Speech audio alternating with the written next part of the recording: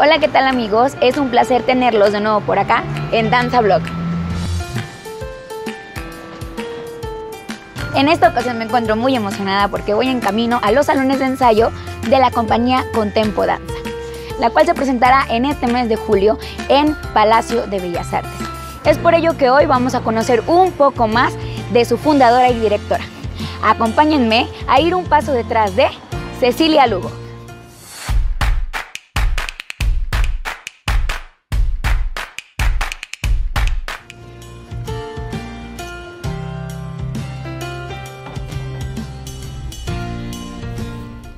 Hola maestra, buenos días. Hola, buenos días.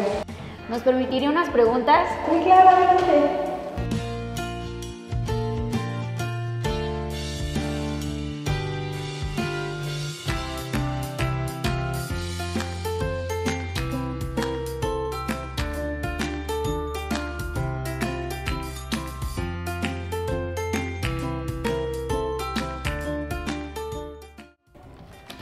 ¿Cuál ha sido su mayor logro?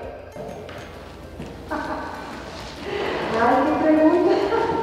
He tenido muchos, creo yo, desde personales hasta profesionales. Bueno, profesionales, yo creo que haber mantenido una compañía como Consulta por más de 32 años, siendo una de las mejores compañías del país, con excelentes bailarines y con una estabilidad inusual en una compañía independiente. ¿Qué tipo de música le gusta escuchar? De toda.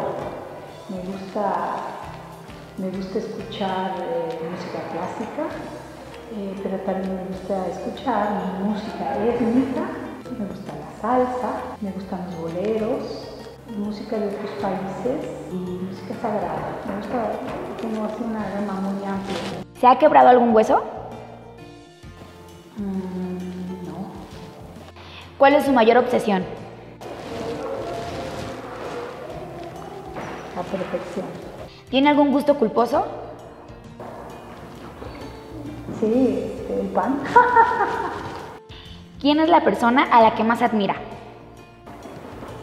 No, eso es imposible decir. Admiro a mucha gente. Y gente de la danza, y gente, escritores, músicos, gente de mi familia. Yo admiro mucho a mis padres. Ya mi papá ya se fue, pero mi mamá sigue y la admiro mucho, muchísimo. ¿Cuál es su peor hábito? Pues a lo mejor comenzar las dietas y no continuarlas. ¿Cuál es su mayor miedo? No, en esta vida no cumplir mis sueños. Díganos una frase de su mamá. Todo se puede, nunca te des por vencida, todo se puede. ¿Qué hace en sus tiempos libres? Leo, escucho música, veo alguna serie. ¿Tiene algún personaje animado favorito de la infancia? Tengo un recuerdo de un amigo secreto, de un amigo mágico que me acompañó en mis primeros años de infancia y que, bueno, fue mi compañero, fue como un ángel que me acompañó como hasta los 4 o 5 años. ¿Es rara cuando se trata De algo que no entiendo. la mayor lección de su vida le enseñó A ser tolerante. ¿Le encanta cuando se entera de Lecciones de vida o lecciones de éxito de alguien? no tolera cuando alguien Es injusto. lo que más disfruta de sus días es La soledad. se ha enamorado? Muchas veces. Si pudiera tener un superpoder, ¿qué sería? Transformar la miseria de los pueblos, de nuestros pueblos, transformar la injusticia en justicia, la inequidad en equidad, la intolerancia en tolerancia. Cuando tenía 5 años, Cecilia Lugo, ¿qué quería ser de grande? Rumbera. ¿En dónde nació? Cerca del mar. Dinos algo que le encanta de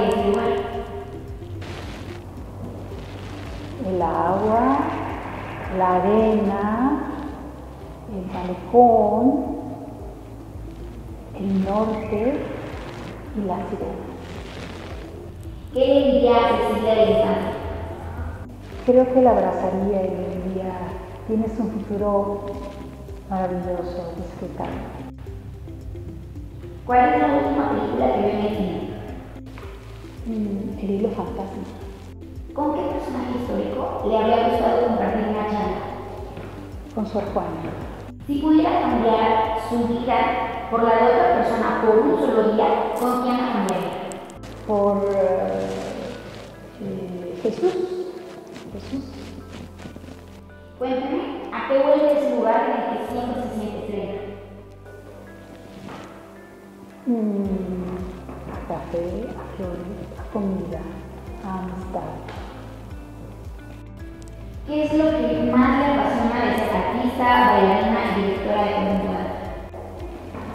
Me apasiona la idea de seguir creando, de seguir aportando a los demás y de continuar hasta que ya sienta que es mi momento de parar, no lo sé.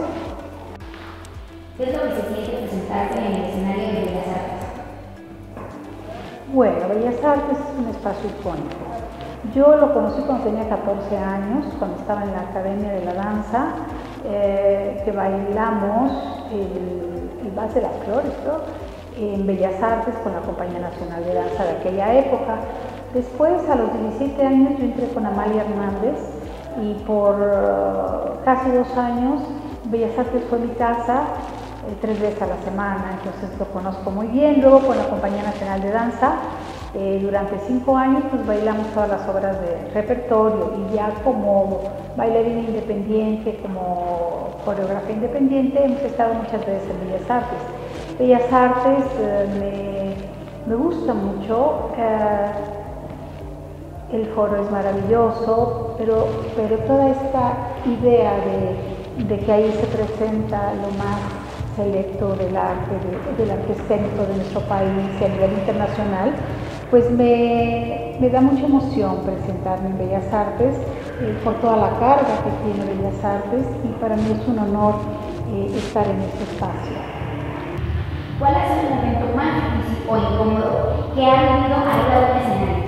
Bueno, me he caído en la Compañía Nacional, me dieron la oportunidad de ser corifea, yo estaba muy jovencita, tendría 19, 20 años, y fui corifea de sífilis, y yo me estaba estrenando, y cuando hago algún movimiento junto con la otra corifea, me caigo, o sea, la punta se me atora y me voy al piso, y me quiero levantar y me piso el tutufe romántico y me vuelvo a caer. Entonces eso me apenó mucho y todo. Alguna vez también bailando danza contemporánea en el grupo que teníamos, un grupo independiente a principios de los 80, Andamio, se me olvidó una parte de la coreografía.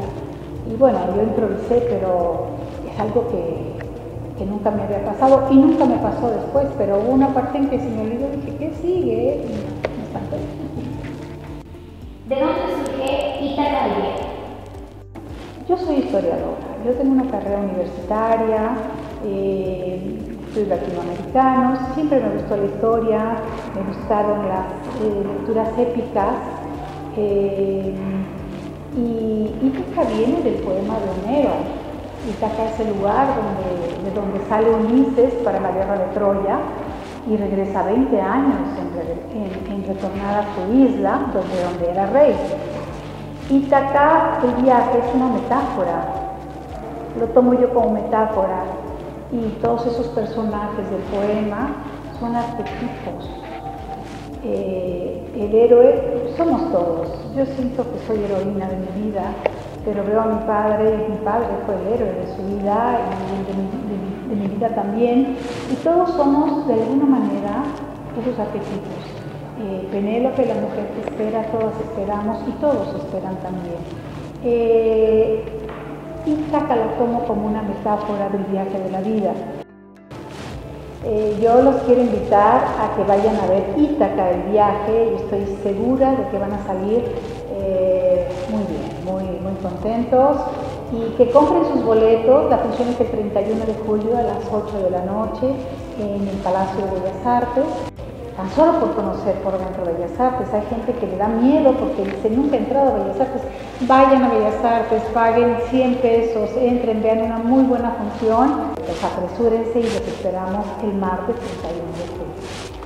Muchas gracias, Cecilia. Nos vemos. Gracias. Bye.